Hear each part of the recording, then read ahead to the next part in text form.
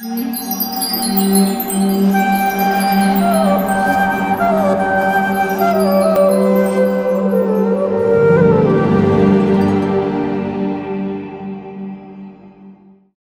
Krishna. Welcome back to a Demystifying Reincarnation series. Reincarnation is a mystery in the sense that it happens, but how it happens is not so easy to understand. We discussed during this series, our series is divided into three parts: the scientific, the historical, and the philosophical. And we have completed two parts in it, the scientific part and the historical part. Scientifically, we discussed past life memories, near-death experiences, and the phenomena of consciousness. How these are not explicable with the materialistic paradigm that has been adopted by mainstream science today. And then we discussed the historical perspective, where many of the world's ancient civilizations across history and geography have accepted reincarnation, and it is how reincarnation is compatible with the world's major religions.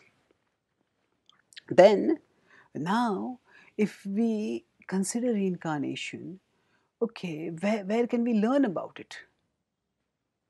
If we accept reincarnation, what would be a source which could teach us about reincarnation? So, the ancient Indian wisdom tradition has a wide body of knowledge which has been lauded by many thinkers across the world. So, for example, the American thinker Henry David Thoreau said, "Whenever I have read any part of the Vedas, I have felt that some unearthly and unknown light illuminated me. In the great teaching of the Vedas, there is no touch of sectarianism. It is of all ages, climes, and nationalities, and is the royal road for the attainment of the great knowledge." For the attainment of the great knowledge.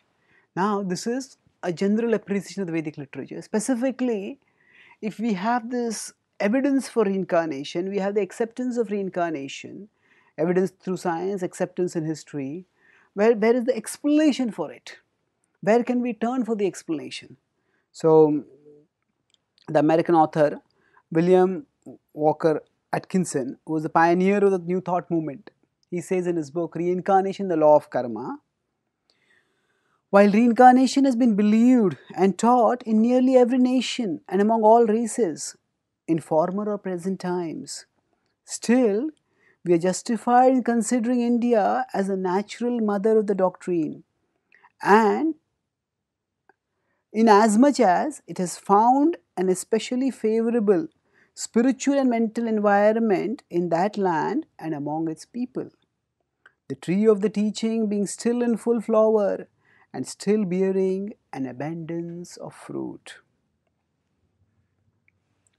So, the Vedic literature do give us a systematic, even comprehensive understanding of the mechanism of reincarnation and of the entity that reincarnates, which is the Atman, the soul. And while we live in the modern scientific times, where we get knowledge, so much new knowledge from various sources, some of us may feel hesitant. Why should we turn towards ancient wisdom? So actually, even in science, knowledge is cumulative. And Albert Einstein has said that, it was Isaac Newton who said actually that, if I have seen further than others, it is by standing upon the shoulders of giants. So we are ultimately actually human beings. We are on a search for learning, for growth towards happiness. So if from science we get material knowledge and technology, and that helps make our life better, we can take that. If from ancient wisdom texts we get knowledge of our metaphysical side, of our spiritual side, and that enriches us internally, we can accept that also. That openness to knowledge from various sources can be immensely enriching. So, and what to speak of for spiritual subjects, even for general philosophical subjects, many eminent thinkers, including scientists, have recognized that the Vedic literature offers valuable insights. So, for example, the Nobel laureate Werner Heisenberg, the German physicist, he said that After the conversations about Indian philosophy, some of the ideas of quantum physics that had seemed so crazy suddenly made much more sense. And then similarly, Nobel laureate Professor Brian David Josephson, who was the world's youngest Nobel laureate, he said that the Vedanta and Sankhya hold the key to the laws of mind and thought process, which are correlated to the quantum field, that is, the operation and distribution of particles at atomic and molecular levels. Now, the Vedic wisdom tradition has a vast library of books, and among them, the the most important is the Bhagavad Gita.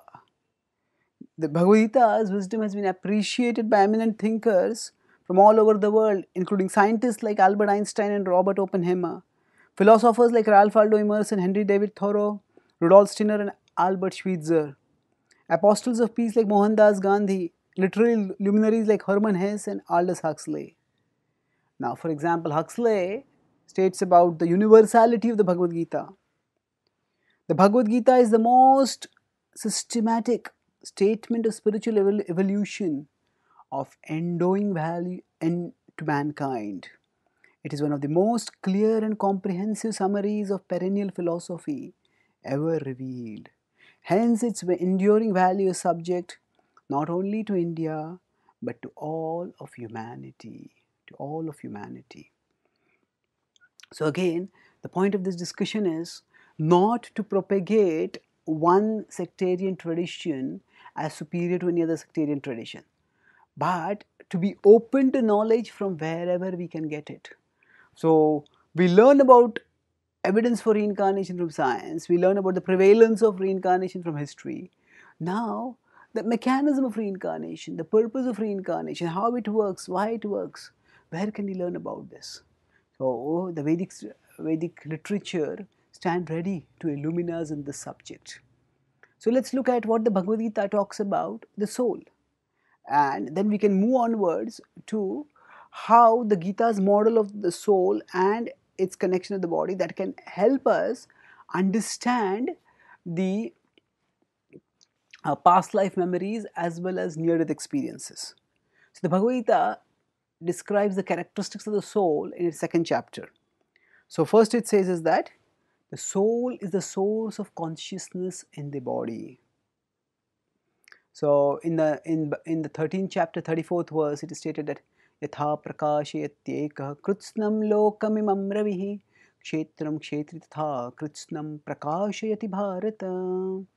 So it is said that just as the sun illuminates the whole universe, similarly the soul illuminates the body. So the sun spreads sunlight and the soul spreads consciousness. Now, sometimes if you are inside a room, we may not be able to see the sunlight, but see the sun. But just by seeing the sunlight, we can intuit the presence of the sun, infer the presence of the sun. Similarly, we may not always be able to see the soul, but we can see its symptom, the consciousness, and from that we can infer the presence of the soul. Now, similarly, here the idea is of animation or pervasion. Consciousness pervades the body. Now, consciousness doesn't just pervade the body; it also animates the body. So, for that, another example that we could use is of the car and a driver. So, just as the driver is present in the car and the driver activates the car, so like that the soul is present in the body, which is like a car, and the soul is the driver of that car. And what we call as death is essentially the soul's leaving the body. Just as the car will not move without the driver, similarly the soul does not move without the body. That we will discuss later in more detail. Then another characteristic of the soul, the Bhagavad Gita says, is that it is not affected by anything material. In 2.23, the Gita states that Nainam chindanti shastrani nainam dahati pavakaha na chainam kledayantyapo na shoshayati marutaha. So it said that nainam chindanti shastrani, weapons cannot pierce the soul. Nainam dahati pavakaha, that fire cannot burn the soul. Chainam kledayantyapo, that water cannot dissolve it. And shoshayati marutaha, nor can wind wither it away. So basically the point is that nothing material can destroy the soul. The body is vulnerable to destruction in so many material ways, but the soul is invulnerable. The soul is indestructible. In this way, the Gita stresses the radical difference between the soul and the body. The same point that the soul is not just not destructible by anything material, it is indestructible.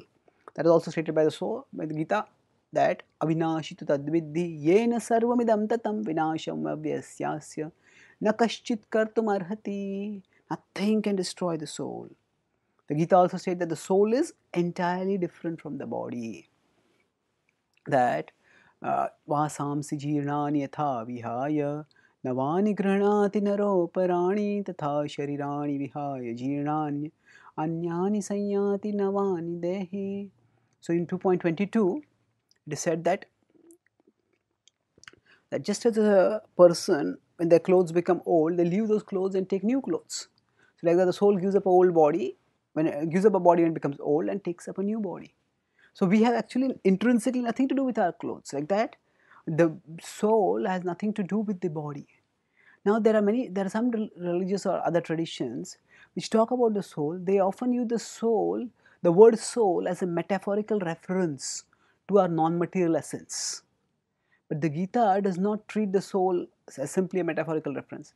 It treats the soul as a concrete ontological entity, a higher dimensional entity who exists at the spiritual level. So the soul and the body both are real and they are distinct. They are temporarily related in our present embodiment, but eventually they will become disconnected. And further the Gita says the soul is extremely small. The Gita itself talks about this aprameyasya, it's immeasurable. The Upanishads, the Shvetashvatara Upanishad states that actually keshagrashita bhagasya shatadha kalpitasya cha, that when we take the tip of a hair and divide it into 100 parts and again divide that into 100 parts, 1/10,000th tip that we have, that is actually the soul. Oh, that is actually the soul in its size of the soul. So basically the point of this is, since the tip of the soul itself is not a concrete measure, not a specific measure, so the point of this is that the soul is extremely small and the soul is an individual eternally. The soul is not just some vague light or impersonal spark, it is an individual. The Gita states that the souls existed before, that everyone, all those people, the Gita is a conversation between various people, and Krishna says that, the speaker of the Gita says that I, we and everyone, all of us are going to be always present. And then another feature of the Krishna says that the soul is amazing. Ascharyavat pashyati kaschidenam ascharyavat vadati tathaiva chanya ascharyavat chainamanyah shrunoti shrutvapenam vedana chaiva kaschit. So in 2.29 it says that the soul is amazing. Some people hear of it as amazing, some people see it as amazing, some people seeing after it also don't understand it. Some people describe it as amazing. So the point is, what is amazing about the soul? If we consider the soul as the source of life, then there's a tiny microbe which actually hundreds or thousands of which could fill up one centimeter of space. And there is a giant blue whale which is gargantuan in size. And just from the microscopic to the huge, all of them are animated by this tiny spark of spiritual energy. So how the scope of influence of that soul can be so widely, dramatically, inconceivably varying, that is something which is amazing. And the soul is actually situated in the region of the heart. So it's not in the heart, it is in the region of the heart. Soul is situated at the area from where the energies at a spiritual level radiate outwards. And now a question may come up, okay, soul is in the region of the heart, then what about when the heart is transplanted? Actually, the heart transplant does not change the soul in any way, because for the soul, the heart is like a throne. If the throne gets damaged, we replace the throne. The king just gets up and a new throne comes and the king sits on that. The king is not changed when the throne is changed. Similarly, the soul is not changed when the heart is changed or transplanted. Now moving on, the Bhagavad Gita doesn't just describe the soul. Bhagavad also describes an intriguing mechanism by which the soul interacts with the body. And that mechanism is the mechanism which involves a triadic level, triadic vision of reality. Triadic means three. There are three levels of reality.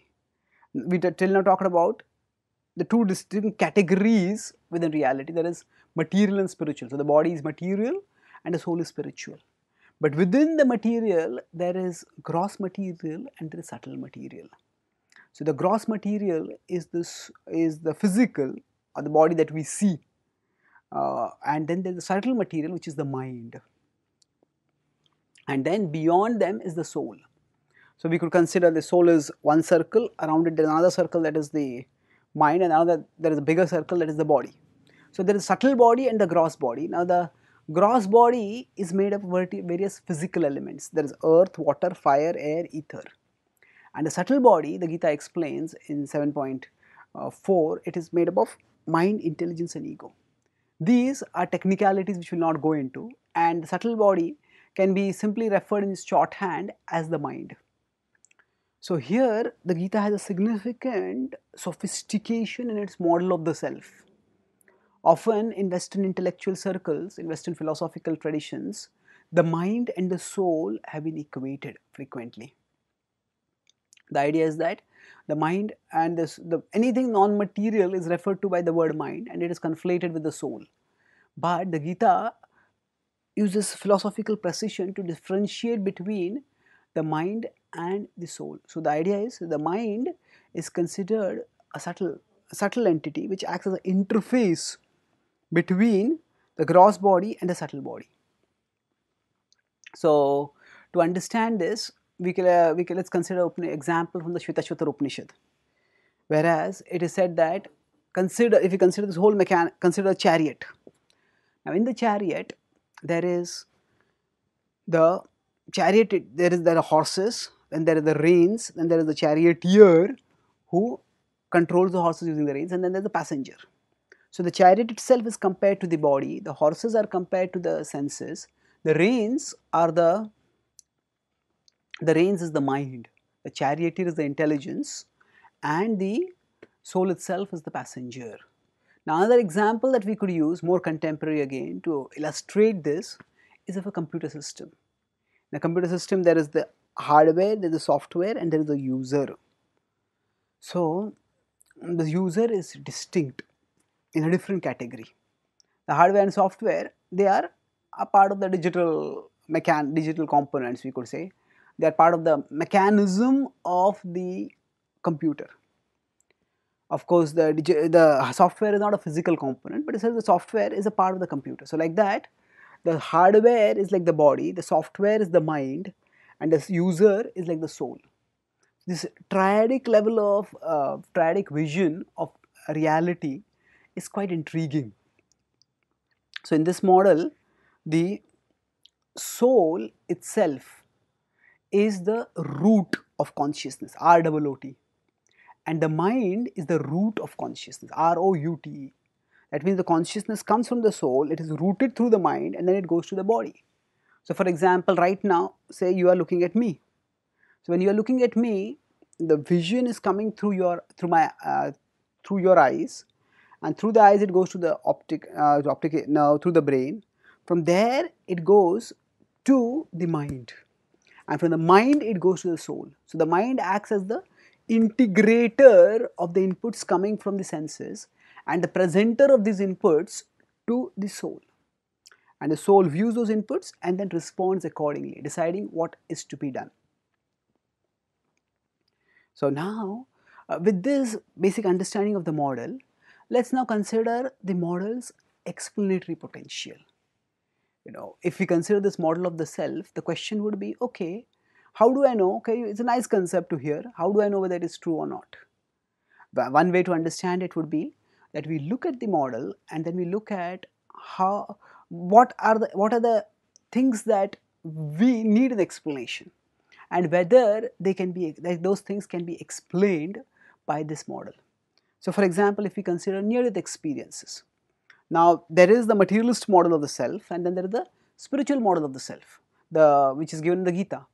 Now we discussed near-death experiences are not explainable at all by the materialist model of the self, because then in that model consciousness comes from the brain, and when the brain is not functioning, when there is no when the brain waves indicate flat, then there should be no consciousness, and yet consciousness is present.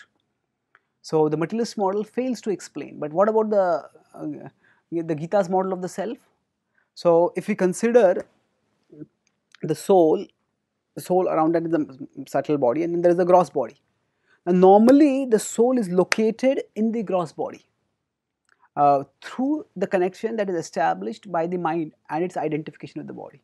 But when there is some traumatic event such as an accident or a cardiac arrest, at that time the trauma of that event can cause a temporary separation between the physical body and the soul along with the mind.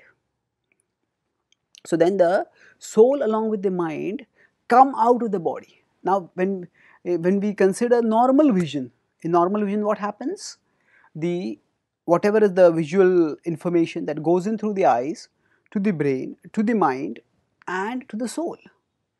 Now when a person is unconscious, at that time, because the eyes are closed, because the information is not coming into the brain, the person should not be able to see. But if the soul and the mind have come out of the body, the mind itself has subtle senses associated with it. Mind is also capable of seeing with, as we often use with the metaphorical word, mind's eye. But the mind itself has the capacity to see, and the soul is the original source of vision, because the soul is what is conscious, and it is only when we are conscious that we can see. So normally the vision happens through the soul sees through the mind, through the brain, through the eyes, the object that is external. But in the case of near-death experiences, the soul and the mind come out, and the soul sees with its innate capacity using the mind as a tool for vision. And this understanding can explain not only how some people can be conscious when they are unconscious, when they are biologically unconscious, it can also explain the near-death experiences among the blind. How? Because for those people, actually their brain or the mechanism of vision, either the eyes or the optic nerve or that part of the brain, something is damaged, and that's why they can't see. But the soul still retains the capacity for vision. And when, say, we discuss the case of Vicky Umipeg in the book Mindsight by Kenneth Ring and Sharon Cooper, about how she was able to see twice during her NDEs. How was she able to see? Because the soul, has the capacity to see. And when that soul comes out with the mind, then in the normal circumstances, because of the damage to the optic nerve, the capacity for vision is blocked. But now that blockage is removed because the soul is out of the body, and thus the person is able to see. So in this way, the near-death experiences can be explained by this model. Similarly, what about the past life memories? The past life memories are also explainable, and how they are explainable, that we will discuss in our next session. So in this session we discussed about essentially how the mechanism of reincarnation, which we have understood, which we have seen evidence for scientifically, whose prevalence we have seen historically, where can we turn for getting a coherent explanation of this? So we discussed the Vedic literature as a source of knowledge, and how eminent thinkers have seen them as systematic, as insightful for philosophy that can illumine even scientific concepts, what to speak of spiritual concepts like reincarnation. And then within the Vedic canon, we focus on the Bhagavad Gita, and we discuss various characteristics of the soul, such as it is indestructible, it is unaffected by anything material, it is extremely small, it is an individual, it is different from the body, it is situated in the region of the heart, it is the animator of the body. And then we discussed the three levels of reality talked about in the Gita, that there is not just body and soul, there is body, mind and soul, akin to hardware, software and user. And then while discussing the explanatory potential of the model, we discussed how the near-death experiences that are not explainable by the material model of the self can be explained by this three-level model of the self, where we see that when the person is unconscious, the bodily tool for vision is damaged, but rather if the soul and the mind get separated, then they can still see. So in our next session, we will understand how this model explains past life memories, and further how this model gives us further understanding of various other levels of consciousness. So join us in our next session. Thank you. Hare Krishna.